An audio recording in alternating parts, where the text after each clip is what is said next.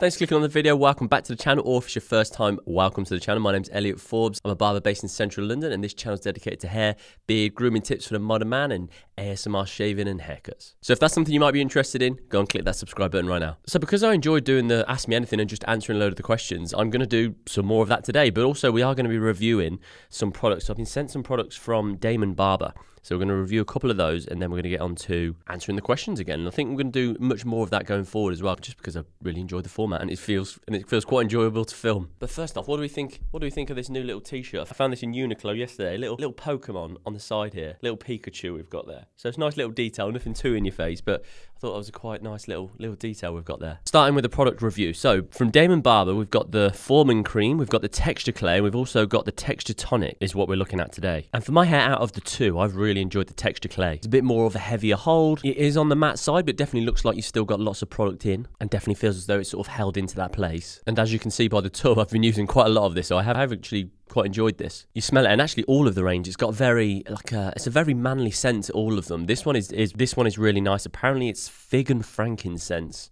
It is a really nice scent. You don't get the whole sense of it, say, like, continued during the day, which, like, I wouldn't expect that to happen anyway. But it, like, as you're putting it into the hair, it is a really nice scent. It comes out very thick. It's almost there's not quite a grittiness to it, but it's definitely sort of like a real tug into the hands as you're working it through the hands. And then again, applying it through the hair, you have to really work it through just so that it doesn't clump up in any areas. So you want to build it up. I'd say you want to use less at the start and then add more to it, as opposed to putting lots in at the very start, just because I feel like that might then clump up a little bit. But if you just add a little bit more to it, I think that builds up the texture really nicely. It actually really reminds me of the Lilabo, the styling concrete, which they use, in the terms of the way that it looks at the start of the day. So I put this in about half an hour or so ago, and it very much looks like I've got product in there. It sits there within that nice shape. It's got the real texture that comes out. As the day then goes on, it sort of becomes more matte and more of a drier effect. So it looks like there's less product in the hair, I'd say, but definitely still keeps that same shape, still keeps the volume, which is something that I always really look for in a product. I hate it when during the day it then just starts to collapse. So it does have the hold, and it does have that matte effect going through during the day. It's got a real nice expensive feel to the tub of it. The packaging is all really lovely. I've also been really impressed with the Texture Tonic. So this is actually what I would put in before styling the hair. So I would spray this into the hair whilst the hair is damp, and then dry it into the hair with a hairdryer. This again also has a really nice scent. And what's this one? This one is Oud and Egyptian Mallow fragrance. And yeah, really nice scent. Nothing too overpowering, but something that does give a very sort of nice manly scent to it, or masculine scent to it. The thing I did really like about the Texture Tonic actually is the way that it sprays out. I haven't actually got it with me, but you can see on the little picture of it on the side here that actually it just comes out and it sprays out very evenly, and it's a really nice controlled spray to it. I think a lot of sprays, and you see them when it's a bit of a trigger, it's almost a little bit hard to hold in some certain places. But actually the way that this sprays out is very nice. When you're drying it into the hair, it doesn't really give a very sort of dry, brittle feel, which a lot of sea salt sprays can do. It almost gives a little bit of a stickiness, but not really in a bad way. Sort of just, it feels as though there's some product in there and it's got some grip to it, but not really as though it's sort of sticky and clumpy in any way. It feels like it creates like a nice base for them being able to put some product into it. The Forming Cream, again, it has a very nice scent to it. The Forming Cream's got a bit of a different scent to it. It is, yeah, Oud and Egyptian Mallow, actually. So, yeah, so the same as the Texture Tonic. Again, really nice. I haven't used lots of this because it's, for my hair, it's a little bit softer, and it definitely has less hold to it. On my hair, I feel like I always need a lot of hold to it. But say if you want something a little bit more natural, a little bit more of a softer feel, I think this would work really nicely. But as a three products, yeah, really quite nice. And definitely the Texture Clay is something I've really enjoyed using. So would definitely give that one a go again. Okay, now into the questions. So, question is, what made you want to be a barber? And I love that fresh feeling when you walk out of a barber shop, when you feel great, you feel just had your hair cut, you feel like you got so much confidence, you stand up taller, your shoulders sit back. And now I love that feeling. So if I can try and make people feel that same way, that was something that massively attracted me to the job. Giving someone that confidence, they feel they look great, hopefully they do look great. And yeah, I think it's very nice to try and make someone feel good. So that was one of the reasons. Another reason was that I just always loved doing my own hair. I'd always loved playing with my hair, styling my hair, trying to make my hair look good. So it seemed very natural for me then to try and get involved with it. Another reason, which sort of goes against the first reason, was that I actually went through a period of time where I was getting lots of bad haircuts, and I couldn't work out why I was getting bad haircuts. I just kept consistently just been walking out there and just being disappointed. Because clearly I was saying something wrong, or people weren't doing the consultation correct enough for me. So I kind of wanted to learn so I could tell the barber what I wanted better. And also, if I wasn't getting the consultation right in terms of people asking me the questions, then I wanted to sort of try and do something about it. I was frustrated that I wasn't getting the consultation. So I just thought, well, I can do this better than what I'm getting. So that was another reason that spurred me on to try and learn about it as well, because I felt like I could do this a lot better than what the haircuts and what the services that I'm actually getting. So it felt very easy and very natural to be like, right, yeah, this is what I'm going to do. I finished playing golf when I was about 23 or 24 or so.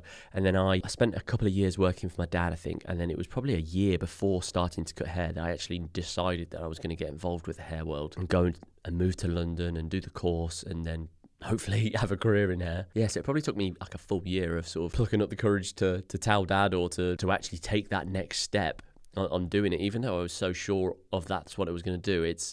I find it very easy to procrastinate at times, so I often put things off that I don't really enjoy the idea of doing. So the idea of having to tell dad that I was going to move, or the idea of completely moving town, or not that I was scared of that, because actually I was so excited to move down to London and it was something I'd wanted to do for years. I guess it was just it's easier to keep doing what you're doing, isn't it, rather than really change. But yes, 5 and a bit years later now, very happy that decision was made. The next one, has anyone ever gotten so sleepy and ended up falling asleep while shaving their hair? Whilst cutting hair, yeah, definitely there's been people that have fallen asleep. I'd say less so in the last few years, but more so when I first started cutting hair, when I was working in a busier barbershop. In the busier barbershops, you're not always like talking one-on-one to the client. So I definitely think there was times where busy London life, the person comes in from having a busy job, they just want to sit down and the head starts going. So you have to sort of always keep like propping their head up, but like they keep going. Yeah, the last few years, it's very much sort of been in an environment where there's no one else around. So if we're not talking, it's a bit weird, it would be a bit of a weird experience. But also everyone I've been cutting virtually over the last few years has been a friend rather than, say, a customer. So it's kind of like catching up with friends, so you are always talking. So there's been less of that over the last few years. While shaving, I think a lot of people probably get very tired and very sort of like close their eyes and are very relaxed. But I don't know if they really fall asleep, because also at the end of the day, you still do have a razor near your face. And also I'm moving your head around quite a lot as well, and sort of I think it is very relaxing. But the idea of falling asleep, I don't think anyone ever like fully falls asleep. I think probably during the massage. So when I'm doing the upper body massage, there'll be a hot towel on and you go through that, which actually you don't see in any of the videos. So normally I'll do like a full upper body massage. I think that would probably be a time when someone would fall asleep. But yeah, I think everyone just gets more relaxed rather than falling asleep, say.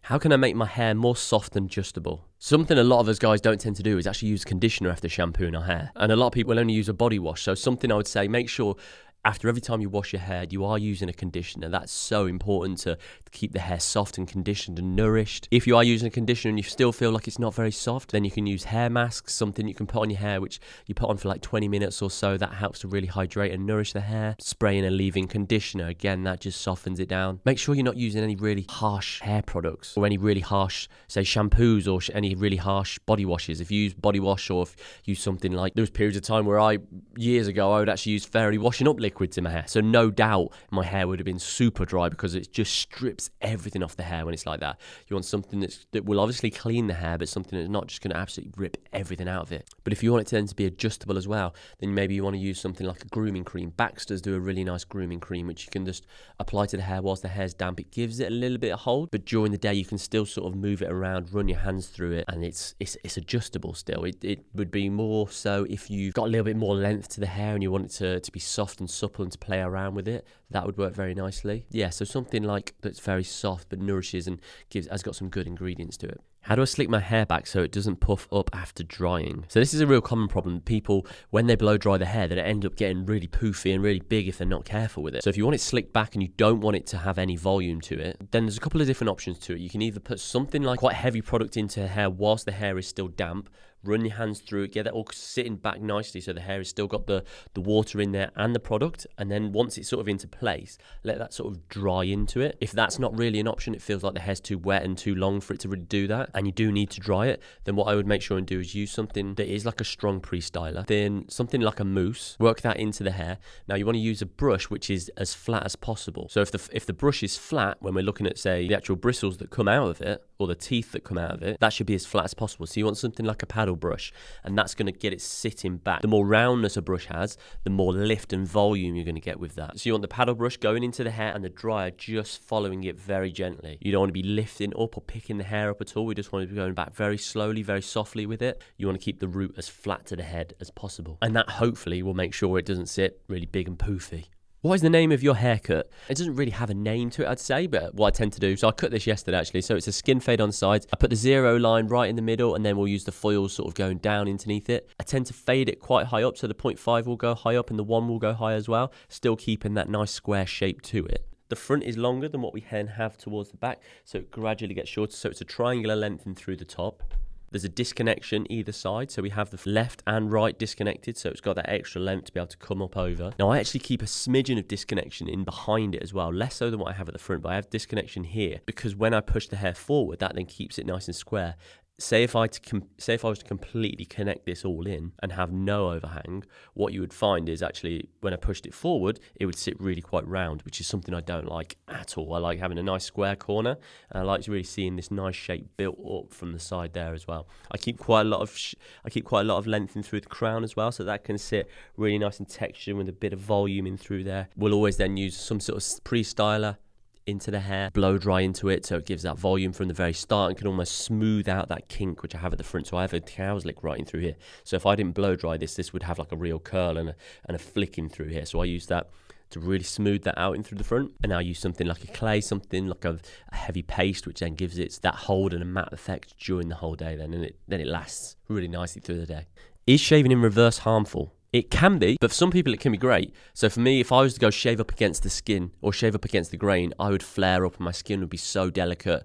It'd be itchy, it'd be sore, I'd get razor burn throughout the day, and it just, for me, for the extra sort of couple of hours closeness that it gets by shaving against the grain, it's just not worth it at all. Some people though, you can go just straight up against the grain and have no irritation. It's knowing what sort of skin and what type of skin type you have and how your hair reacts and how sort of whether you get spots or not. So by all means you can do it if your skin reacts well. I know I personally can't do it, and I know a lot of, say, youngsters also can't do it because the skin just can't take it. It's a good option as opposed to going against the grain is actually to come across it. When you come across, and if you get some good tension on the skin, coming across can actually get almost as tight as going up against it. Is it true that the skin can get irritated if the blade is shaven over the same space multiple times? Yeah, absolutely. That's one of the reasons why I only use a one blade when I'm shaving. So it cuts down the irritation because there's less blades going over the face. Say if I was to use a Gillette Fusion with like 5 blades over it, if I was to go over that already once, that's 5 times more than what I would be using with just using that single blade. So if I was to keep going over it, and over it, the amount of blades that have been going over that face then and irritating it, it's massively. I've noticed a big difference in the irritation in my face when only using a single blade as opposed to 5 or 3. No doubt it makes a massive difference in terms of irritation if you keep going over the same place. Have you ever cut yourself when taking the razor out of the package? And yeah, I'm very disappointed to say that I have done that a few times actually. It's never when I've been shaving myself, but it's when I've been shaving someone in the shop or when I've been getting the razor out to shave the back of someone's neck. Because what I tend to do is I'll have put product in my hands, put the product in the hair, not probably washed it off properly. You then have to snap the blade when you're using it on someone else because you can only use one of them. And then I've done that a couple of times where like I've gone to snap it, it's slipped, and as opposed to it bending and snapping, my fingers just going straight into it, and I've done it on my thumb. I think I did it back end of last year, just before we closed down to lockdown actually, and it was an awful cut. I actually had to put like a double plaster on it, and I had to put I had to put like a latex glove over it for the rest of the day as well because it just would not stop bleeding, even going through the plaster. It was a bit, so it's, yeah, you have to be very careful when you're snapping those ones because that's when I'm in the barbershop, yeah, you have to snap them to be able to use them in the cutthroat razor. So yeah, that was definitely not one of my proudest moments, but but once you've done it then a couple times, you make sure to be a lot more careful with it. I'd say probably one of the worst cuts I've ever done actually on myself was when I was cleaning my scissors. There's like an oil pen which you put onto the scissors, and then that just sort of, that helps to lubricate it. You can start cleaning it nicely with it. There's then this chamois leather cloth which comes with the scissors, and I remember then like using the cloth and trying to clean it, and I then put it onto the blade, and actually as I put so much pressure with the leather onto the blade that it actually cut straight through the leather and then straight through my thumb as well, and that, I'll be honest, that was awful. I remember instantly being like, oh no, I've messed up here. I remember that being instantly painful as well, because normally when you cut yourself with like a thin razor or something like that, it doesn't hurt you because it's so thin, but you can know that it's happened. I remember that one just hurting straight away and being like, oh no, that's not good. But yeah, that's because I've done that now with the scissors, I'm pretty sure I won't do it again, because, well, you just remember it and you remember definitely not want to do that again. How often do you change the razor blade? Well, when I'm shaving someone in the shop, I have to use a brand new one every time. You're not allowed to use the same one on other people. So we'll always change the blade when shaving someone in the shop, or when shaving the back of someone's neck. When I'm shaving myself, I actually put a new one in every time as well, just because my skin is delicate, so I want it to be sharp all the time, so I know that I am going to get as close and as nice a shave as possible. I don't want to have to sort of think, oh, have I used this a couple of times now? Is there going to be any drag with it, or is it going to be as sharp as I need it to be? I just put a new one in every time, just because they're really inexpensive as well. So it feels like you can sort of justify it almost. Say if it were on the expensive side, or say if they were the same as like having to pay for like a Gillette one, then yeah, there's no way I'd use one all the time. I think you can get away with sort of having 4 or 5 shaves with one, especially if your hair is on the softer side and it doesn't grow crazy quick. Then I definitely think it can last a decent amount of time, and you'll be able to feel it. Like, you can feel on your skin if it's starting to pull, or if it doesn't feel like it's cutting it super clean. If you feel anything like that, then just change it out and put a new one in, because the last thing you want to be doing is shaving them with a dull blade, because that's just a horrible experience. How do you know what way your facial hair grows? Now, I thought this was a really simple one, but loads of people have actually asked me this, and like, how do you know where the growth pattern is? And I just thought it was quite a simple thing, but actually, yeah, clearly it's not. What you want to do is let your hair grow out on your face for a few days. Let it be sort of maybe 4 or 5 days, so you actually can see where the hair is, and not just sort of like stubble. Maybe if that takes a little bit longer, if it takes a week, then let it grow out for a week or so. And then what you'll start to see is the way that the hair sits down, and the growth patterns, and the way that they then form. So when I look up in the mirror, I can see that all of this hair starts to grow really up underneath here. It then comes across in this direction. It comes then, all of the rest of this comes down. And once it's got a bit of length to it, you'll actually be able to see where it wants to sit. So you'll be able to see, oh, well, that hair grows down in that way. And this hair comes up through there. I've got this hair underneath there, which is sort of like at the top of my chest, and you can see that actually grows upwards in there. So let it grow out a little bit. Once you then know where the growth pattern is, you can then shave with the growth pattern if you have any irritation. Because it's mainly guys where the growth pattern is all over the place that get the irritation. Generally on guys where it just all grows straight down or very simple, they don't get any irritation. It's guys like myself where it grows up in different ways, where you get the redness and the spots.